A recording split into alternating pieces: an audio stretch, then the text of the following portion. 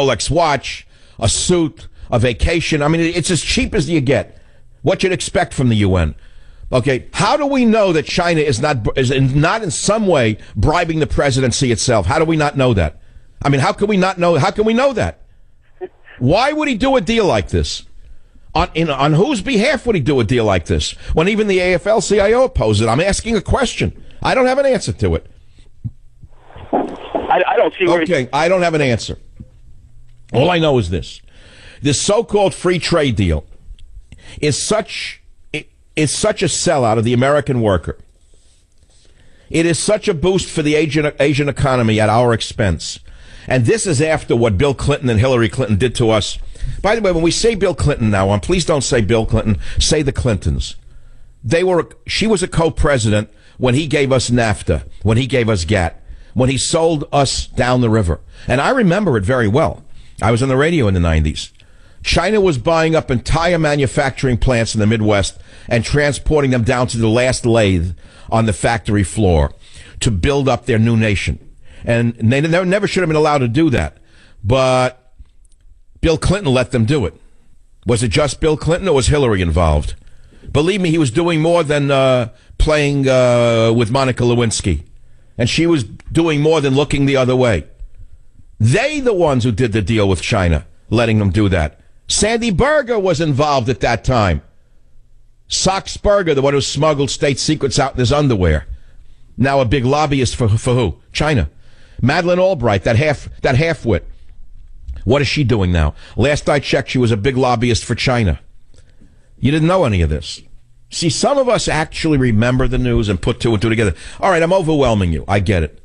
Many of you said, I can't take it. The guy knows what he's talking about. There's only so much I can take. He's firing at me like a machine gun. I can't take it anymore. Back off, Mike. See, that's the feedback mechanism I have that makes me great in radio. So I'm going to back off, Mike. I'm going to go soft now. I'm not going to talk about meatballs exactly. I'm not going to do lifestyle questions exactly. I'm not going to tell you my dog Teddy is sleeping next to me exactly. I'm going to go a little lighter now. I'm going to back off. We're going to go into like Beethoven. Even Beethoven, after he brings you up to a certain point, in the next piece, he has to now bring it down, doesn't he? Because you'd go deaf. You get a heart attack if you listen to him keep going up and up and up and up and up and up and up. Then eventually he has to go quiet down. So I'm going to give you a new part of the symphony when I come back. But the main question is, do you think it's possible the Democrats realize the rogue president is so crazy now and has lurched so far to the left, both in his inability or unwillingness to fight ISIS and in his sellout to Asia, that they're going to try to remove him from office in some way? And then we have Donald Trump on at the bottom of the hour. And if that's not enough of a show for you, I suggest you go listen to baseball. Back in a minute. Join the Savage Nation. Call now. 855-400-SAVAGE. 855-400-7282. Savage. The Savage Nation is sponsored by Swiss America, the only company I trust with my financial future. Call 800-289-2646 or SwissAmerica.com. You're listening to Michael Savage on Hot Talk 560 KSMO. It is a nightmare out there. Welcome to the show. It's a nightmare. When you see that Obama's trying to force through an Asian trade deal, that even the AFL-CIO and the crazy crackpot left-wing lunatic Bernie Sanders oppose, which I oppose for obvious reasons because it's not free trade at all. It's a sellout to these Asian nations. This is pure corruption. There's been payoffs up and down the line. And when you see a thing like this and you see that Obama is impotent with regard to ISIS or lying about it, suddenly Putin moves in saying enough is enough. They're threatening not only Syria but then Russia and then Europe. I'm taking control. And in a week he sends them on the run. So he's been shown for what he is now to all thinking people in the entire Western world. Right in front of our eyes. Now, so the Democrats thinking only of 2016 so they can hold on to the grift that they've been stealing all these years under Obama. They don't want to let go of it. They've had it pretty good now. They've had 8 good years of stealing and robbing from the Treasury, bankrupting the country as fast as they can. Why would they want to let go of such a sweet deal as that? So they want to put a Democrat in the office. but they see that Obama has so dangerously moved to the far left that they have to figure a way to put in the stooge Biden, who will be sort of Uncle Joe, centrist, not as frightening, won't come after your guns right away. You know, just kind of a gaffy old, silly old uncle. Would the Democrats seek to remove the president in some way? Now, I don't know the mechanism. They're not going to declare him unfit for office because they would, as we just said in the 25th Amendment, it would require a statement that he's unfit for office. Now, who's going to declare him unfit for office? How is that ever going to happen? So by what means could they put Biden in it? See, what I'm saying is there's something wrong with the picture. For them to get this guy Biden up out of nowhere, he's a nobody to begin with. He always was a stooge. And in his latter years, he became even more of a laugh line. So why are they suddenly floating him? Because they know Hillary's in trouble for sure, but that's not the reason. That's what I'm getting at. They're not floating Biden for 2016. I had an intuitive feeling that they're floating Biden to replace Obama during Obama's remainder of his term. That's what I said. Is that even possible? I mean, I realize it's a radical idea, but either we're talking or we're not talking. Either we can express thoughts or we can't express thoughts. That's all. I'm just asking a question here. Just asking. Could they do it? Would they do it? Because Obama's made it bad for the re-election for Hillary. They're afraid that he's so far to the left, and what he wants to do is even so farther to the left that she has no chance in 2016. Even if she got the nomination, which likely she will, they figure that, hey, forget about it. This guy is moving this country in such a direction that even the average moron out there, the idiots who elected Obama, even the moron white guy, the idiot who knows nothing, the guy who has a ratchet set in his brain, you know, the guy, all he hears in his head is the sound of hex nuts coming off a tire. He doesn't think. Music to his ear is a hex nut coming off a wheel. They're saying even he might come to understand that Obama's dangerous and vote for a Republican. See? So is that a possibility? Tire shop. I told you I'd slow it down, did I? Donald Trump, when I returned right here on the Savage Nation, talk about the so-called trade deal, Putin and ISIS. Be here. Join the Savage Nation. Call now, 855-400-SAVAGE, 855-400-7282. Savage.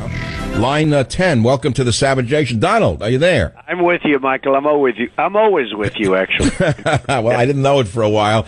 I was hammering your staff. Where is he? Why won't he come on? What are the advisors saying? We have 3 topics, but a new one just popped up. Donald, on the trade deal with Asia, I know where you stand. This is not free trade. Even the AFL-CIO, Bernie Crackpot Sanders, opposes it. Tell the audience, please, why you oppose the trade deal Obama's trying to force down our throats. Well, first of all, it's countries that are going to allow China to come through the back door. You know, they're going to get the biggest piece of it. You watch, as they always do. We're losing almost $400 billion a year with China. But almost as important, it's all manipulation. We don't do anything about currency manipulation. We don't know how they're manipulating. The single biggest threat we have is currency manipulation, that these countries, and in particular Japan and now China and others, not only now China for years, what they've been doing to us, Michael, with trade manipulation, with monetary manipulation, is incredible on trade. So what they do is they make it impossible for our companies to compete, and all it is going to do is take out jobs. And the reason it's going past, and the reason you have some people supporting it on both Democrat and Republican side, is because the lobbyists and the special interests are pushing them hard for certain companies that are big beneficiaries of this. But the country is a loser, and it means jobs are going out of the United States as usual. I read the deal in detail, the best I could do it, Mr. Trump, and I find that small mom-and-pop car part dealers, clothing manufacturers in the U.S. will probably go out of business from foreign-made goods, which will flood into the United States. How can Obama get away with this when even the AFL-CIO opposes it? How is that possible? Well, the lobbyists representing the companies that want this to happen have contributed to Obama. But these are all lobbyists and special interests, and frankly, they probably represent the countries involved, the 11 countries. But they also represent companies that want this to happen because it's good for them but bad for our country. And essentially what it does is it takes jobs out of our country, and as usual, it takes money out of our country. And watch what happens. China is going to come through the back door, and they're going to become a part of it later on at an even better deal. How can the Democrats push a trade deal like this after the devastation that NAFTA has wrought and the exportation? I don't have to tell you, you know better than I do what it's done to our indigenous industrial base and our workers. How can they do this again when they know that even the unions oppose them? Are they going to be able to get around the unions? Well, NAFTA has been a complete and total disaster, and this one is going to be probably, I don't know necessarily much smaller. This is going to be another disaster for the country.